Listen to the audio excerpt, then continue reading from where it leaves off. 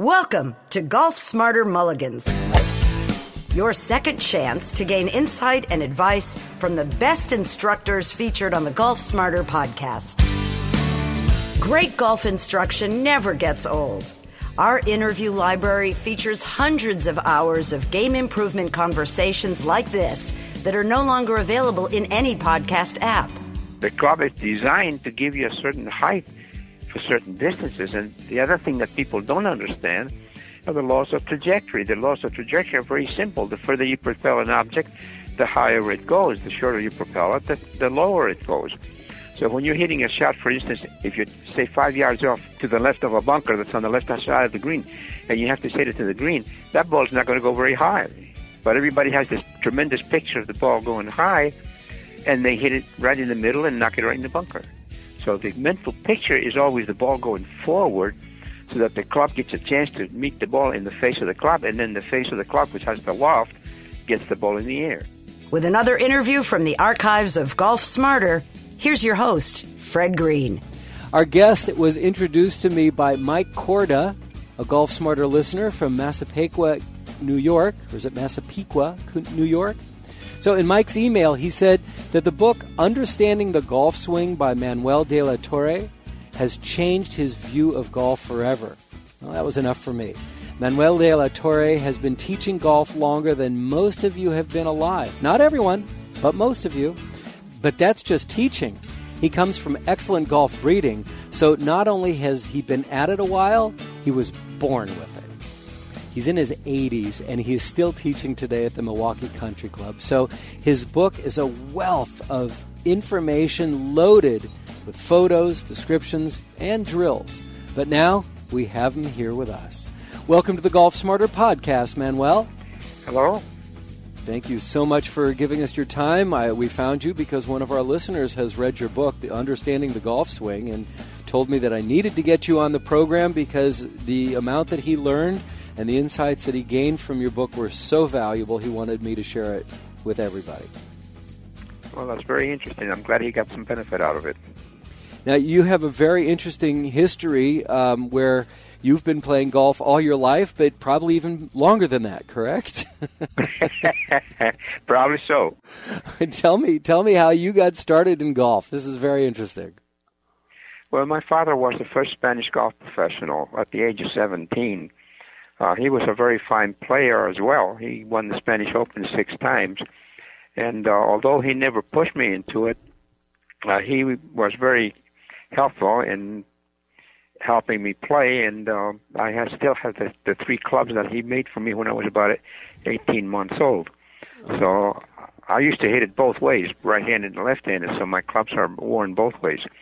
But it was kind of a falling in love with the game, I guess, and I just took to it, and I enjoyed it very much, and I still do. And your father, being also a professional, he was an instructor as well? Yes, he was an instructor. He was a professional at the Real Club de la Puerta de Hierro, which was where I was born. I was born in the little apartment he had above his pro shop. And so he was the head professional there, and of course he taught. And then he used to play the tournaments in Europe. And one time when he was playing in England, he met Ernest Jones. And that's how everything started. And so he worked with Ernest Jones for years on developing the golf swing? Well, it wasn't that they worked together. They became, what Ernest Jones had to say about the golf swing was very appealing to my dad. And so he just followed what Ernest Jones used to say, and then he took it over, so to speak, and used it in his teaching. Of course, then he taught me about it. And, of course, Ernest Jones and Dad became like brothers. We were at each other's houses all the time.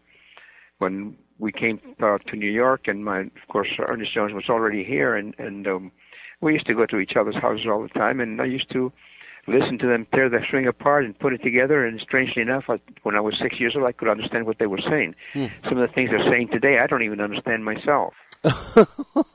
Well, you mean today when they talk about the golf swing, you think that it's not what you learned? No, not at all. And it's so complicated that if I had to play golf the way they teach it today, I probably would take up tennis.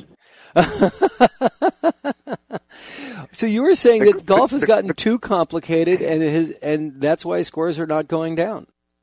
That's right. I mean, they're making it so hard.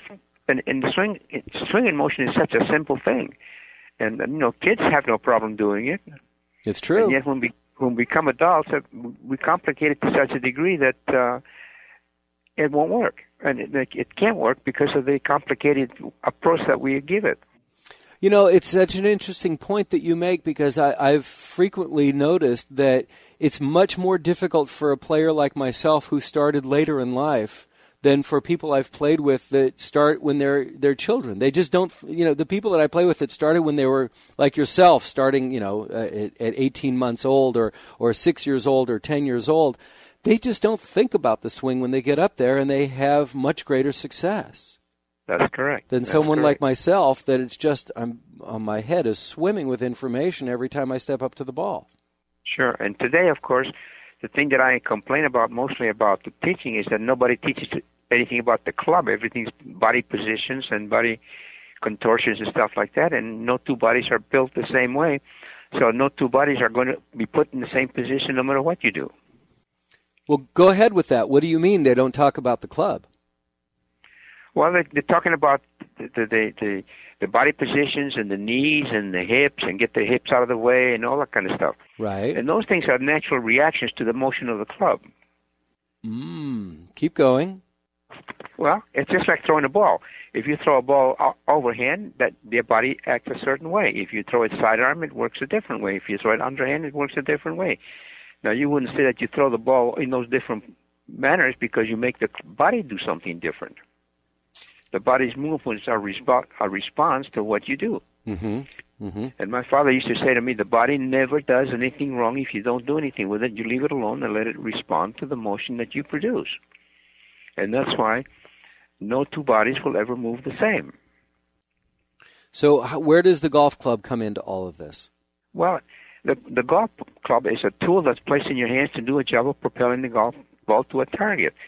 It's just like if you were a carpenter and I had found a tool that works very well to do a particular job, I wouldn't tell you how to move your knees or your elbows or your head or anything. I would teach you how to use the what? The tool, The tool, of course. Oh, you're making it sound so simple. Well, it is.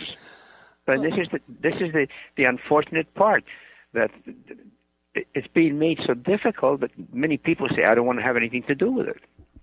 And I can't blame them, because it's just too difficult to approach the game in that fashion. And there's been a tremendous amount of technological advances in golf club development as well. Has that made it better or worse in your perspective? Well, the handicaps aren't going down. Right. So that's the answer to the question.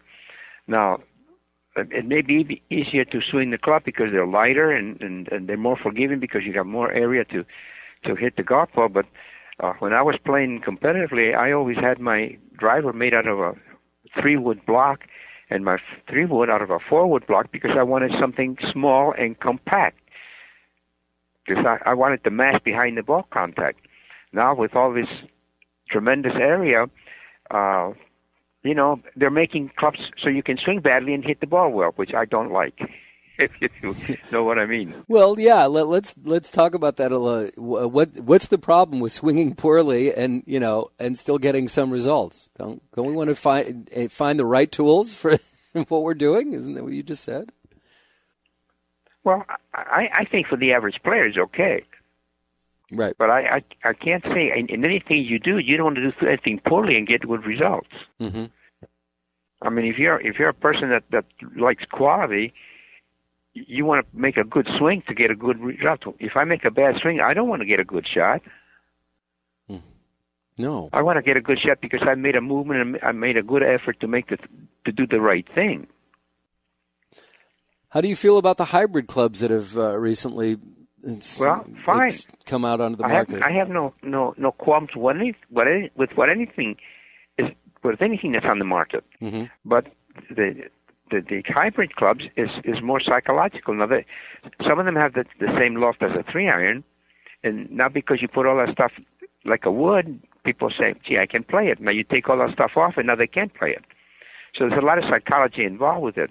Certainly when somebody comes to me with a hybrid, I don't tell them about this because I don't want to destroy their confidence. But the hybrid club has made people play 3-irons very well. So I should not say, well, they're no good, because they are. It's just a different way of having equipment, which is perfectly okay. Yeah, perfectly okay. Very interesting. Now, when we were speaking before we started recording, you'd said that golf, there's so many ways to relate to golf with the everyday activities that you do. Sure. Please, let's talk about that for a minute. Okay. Explain that. Well, if you were trying to if you have a post that you wanted to drive into the ground with a hammer, mm-hmm. okay, with what would you lift the hammerhead up to get ready to strike the blow? The handle of the hammer? No, you're holding the hammer. Oh, your arm. No, you wouldn't. No? You would pick it up with your hand. Okay. But now once you get the stroke on the top of a stroke, to apply the power, you apply that with your arm. Right. Okay. So I've misunderstood the question. Okay. So when you're swinging a golf club, you're doing exactly the same thing, except that you're doing it with the golf club, and you're doing it in a plane that's different. It's not an up and down. It's more of a backwards and forward motion. Mm-hmm. But the action is the same. If I had a wall that I wanted to take down and I use a sledgehammer, I would be using the same motion that I would use in a golf swing. Mm-hmm. If I'm playing tennis, it's the same thing. I'm using my arm to apply the power and move the tennis racket. If I'm using a baseball bat, I'm using my arms to swing the bat to hit the golf ball. And yet today, everybody says, well, the power's in the legs and the power's in the feet. And, well, I can't see that. Really? You see the difference? Yeah. So you're saying it's more of your arms. It's coming from the hands and the arms, and not your hips, not your legs, not the power from there? That's right. Now, I have a little drill that I do when people start telling me about the hips and the legs and so forth, and I stand in front of them with my hand extended, and I put the club in my hand. So they do, and I say, now move your hips and your legs as fast as you can to your left, which is the same direction that they would hit the ball. Mm-hmm. And the club, it stays in my hand. Doesn't go anywhere. And then I say to them, okay, now let's not worry about the hips, but move your arms as fast as you can, and that club just flies off. So, these things are just normal, everyday things. And I use examples of the car, the way we drive the car. When you want to turn your steering wheel, what do you use to turn your steering wheel? Your hands. No, you don't. I'm failing this test miserably. Well, this is what happens. You see, you all have these ideas. You turn your steering wheel with your arms. You hold it with your hands, but you turn it with your arms. Okay, yep, you're right. Sure. If you had a steak on a plate and you wanted to cut it with a knife, what do you move your knife with? Your arms. That's correct. Hey, I got one right. Everything you do is done that way. So why, when I have a golf club, should I change? You see my point? Mm-hmm.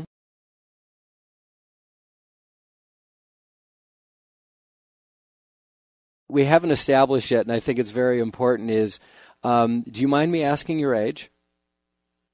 I'm 88. I will be 88 in October. Oh, well, happy birthday. I hope you have a wonderful birthday. So when you started doing this with your father and Ernest Jones, this was a long time ago. I mean, you've been at this for quite a while, and you've been working on the golf swing and the development of and understanding the golf swing for quite a while. You've seen a lot of different swings through the years, haven't you? Oh, yes. Well, this is my 61st year teaching. Amazing. I've been at the club for 59. And which club are you at? Milwaukee Country Club. And you've been there for 59 years teaching? Yes. Unbelievable. That's fabulous. Congratulations. Thank you. That's really wonderful. I wanted to, if you don't mind me addressing with you, I want to talk about the game from 10 yards or 30 yards in. I know that there's so often that we'll take our approach shot. You know, we talk about the 100-yard and in game where you're hitting a wedge in, but you know, you don't always land on the green. You're coming up short. You're going in a bunker. You're going wide. You know, and that's where it seems to be I mean, I know how many times I've been on a par 5. I'll be green high in 2 shots, and it'll take me another 4 to get into the hole, because I'm not on the green. And it's a very frustrating part of the game that doesn't get discussed as much as 100 yards and in. Sure.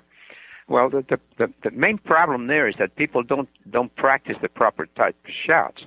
Everybody's married to wedges all the time. And the wedge is not the best club to use all the time, especially if you're 10 yards off the green. That's the worst club you could use. Really? Absolutely.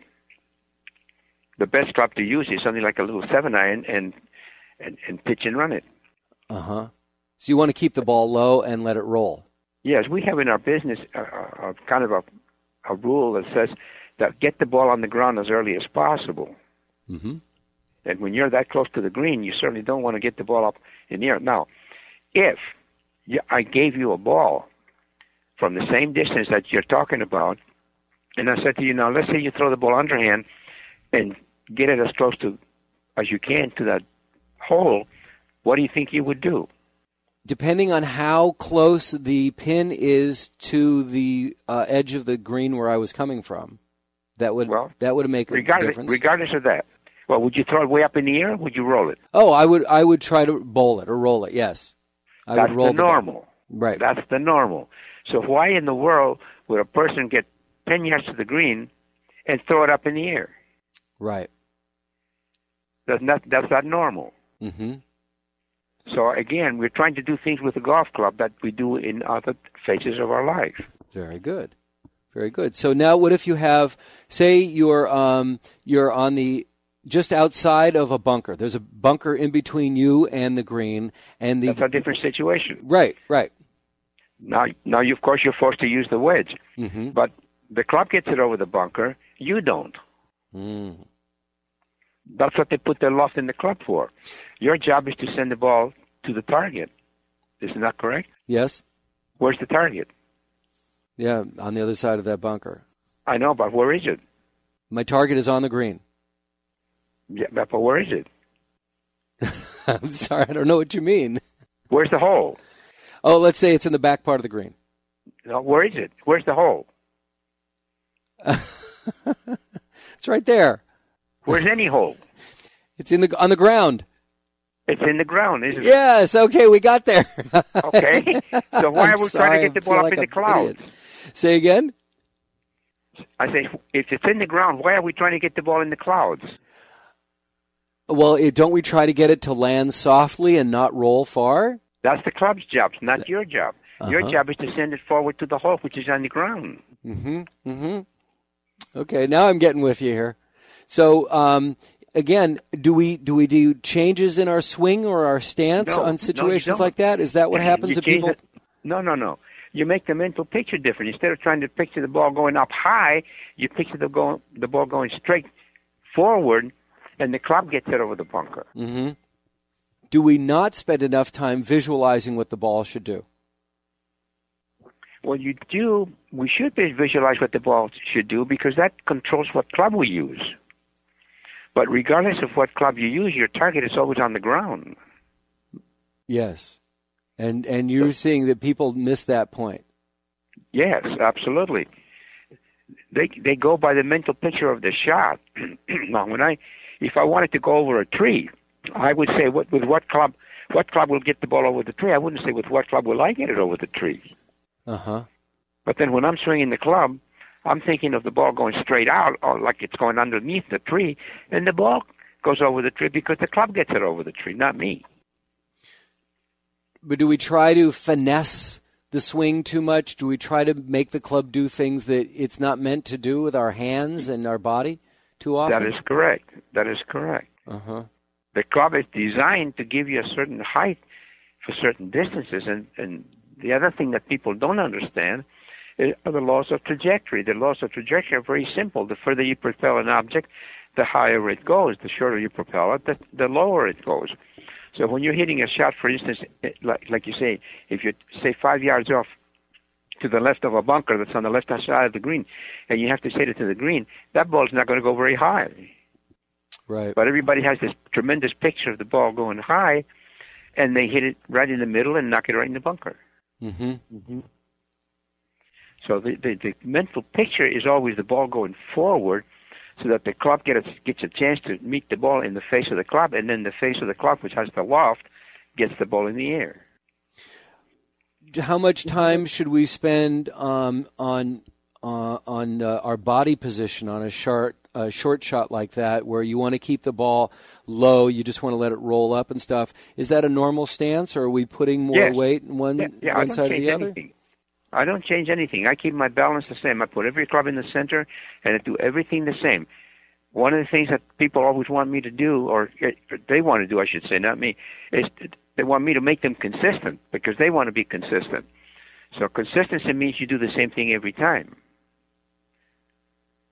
So to me, balance is very good, and the only place that you can be in perfect balance is if your club is in the center of your stance.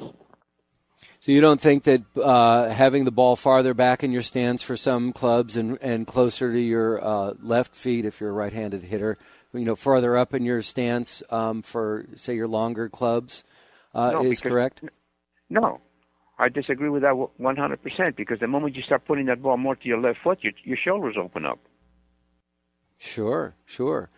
So always in the center of your stance. That's right. Now, is it the ball that's in the center of your stance? No, the club. Yeah, I wanted to talk about that, because that was a nuance that I noticed in your book I thought was really interesting. And it was such a subtle nuance, but it's not that the ball's in the center of your stance, correct? It's the club. Yeah, please, go on with that, because that seems to be a very common mistake. Yes, because even when I try to get people to put the club in the center, they always say, well, I put the ball in the center. I said, I didn't say that. It's the club in the center. And, of course, the ball is next to the club. Now, with a wood, because the club is beyond the shaft line, that throws the ball more towards your left heel as a right-handed player. So the ball ends up about two inches from the left heel, which is what we used to talk about years ago. Now, with big clubs, they want the ball teed up high enough the left foot, and people just hit the ball all over the lot. Mm-hmm. And they're not hitting it straight. That's right. They're hitting it farther, but they're not hitting it straight necessarily, correct? Yeah, well, of course, lighter clubs can be used. You can swing them faster, because with the same energy, you can move something faster if it's light. But the problem is, today, that they have longer shafts as well. Well, longer shafts are harder to control.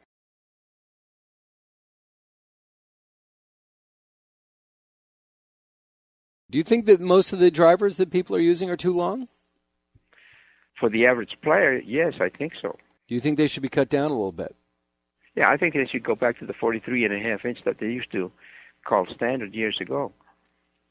For the average player, I mean, the tour players, the people who play for a living, they can use anything because they play every day and they have the timing to do that and they practice a lot. But the average player, sometimes I get people that say, well, I'm going to play in this event and that's the first time I'm going to play this year. Well, you give them something that's hard to control, and they're going to have more troubles. Sure. What do you see as being the most common mistake that amateur players are making when they go out? They don't practice the short game. Mm-hmm. That's the biggest mistake. And I can see it even in my own club. They go up there, and they take a driver, and sometimes that's the only club they take up there. To the driving range? Yes. Yeah. And there's so many different shots that you can practice on your short game. I know that, some people they'll take a wedge, they'll take a couple swings, try to get a 30-yard or a 50-yard shot in, and that's it. But they're just trying to loft the shot, sky it very high, where you're saying there's many shots you need to keep low.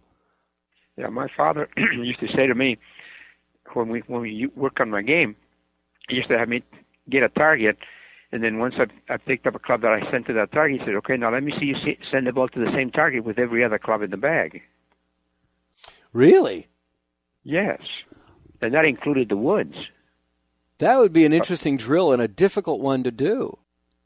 Well, it's not difficult. It's the same swing. The club gives you the different shot. The player doesn't get the different shot. The club does. Right, but you make the same swing. But you're saying you want to pick one target and hit that target with your 5-iron and your 9-iron? Your 5-iron, your 9-iron, your 3-wood, your driver, with all the clubs. To go after the same target.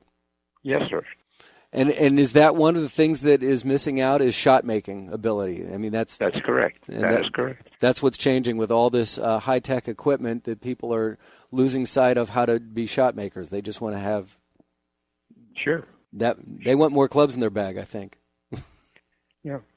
And I think that nowadays people have 4 wedges. I don't have 4 wedges. I have one pitching wedge and one sand iron. I can play all kinds of shots with all those 2 clubs. If I want to play a lob shot with my pitching wedge, I just lay it open and play the same shot that I always play. I've noticed that when I try to open up a wedge like that, you mentioned opening up a wedge, how do I do that without making it so that it changes the direction of where the face is going? Well, when you open the blade, like whether you're in the bunker or whether you're playing a lob shot on the fairway, you have 2 directions, one for the club face and one for your swing. Okay. And those 2 directions compromise, and the ball comes out in the middle of the 2. But it's not the leading edge. I'm sorry, it's not the leading edge of the club, which direction the leading edge of the club is faced. It's more of what your swing pattern. Not if it's open, no. Yeah, not if it's open. Well, if it's open, it's going to change the leading edge of the direction the leading edge is going, correct? That is correct. So then you compensate with that by your swing? No, what you do is you set yourself left, so that if you had the club square, you would be aiming, say, 10 yards to the left of your target, and that's the way you would swing. And then the club face would be setting it to 10 yards to the right of the target. So when you combine those 2, the ball comes right in the middle, comes out right in the middle. It's just like if you had bars going up the Mississippi, and one target is pushing and pulling to the right, and one is pulling to the left, which they would, and then the bars goes out in the middle. Very good. Manuel de la Torre, thank you so much. The book is called Understanding the Golf Swing. Is this book available on Amazon.com? Yes, it is, and it's also Barnes & Noble and Borders. They'll have it. Okay. You can read this book. It's got a fascinating history and some very interesting concepts that are so simple, it's going to kind of rock your world a little bit. You'll think it's too simple, but really it makes a lot of sense. And the other thing I liked about the book, Manuel, is that you have a lot of practice exercises in here that go along with your explanations. Yes. But everything that is physical, the mind is also the one that controls everything. Very good. And it's very important to bring that up. It's in the book in the section where we're talking about the observation and feel and so forth. But the mind controls it. A lot of people work on the physical side, but they don't work on the mental part, which is unfortunate. Mm-hmm. So true. Thank you very much. Best of health. Have a happy birthday. We really appreciate you coming on the Golf Smarter podcast. Thanks again. Thank you very much. Appreciate it. And thank you very much. Boy, wasn't that enlightening? So often when I contact someone about being on the show, they have a basic understanding of how podcasts are like radio shows on the internet. But this guy is 87. Have you ever tried to explain a podcast to an 87-year-old?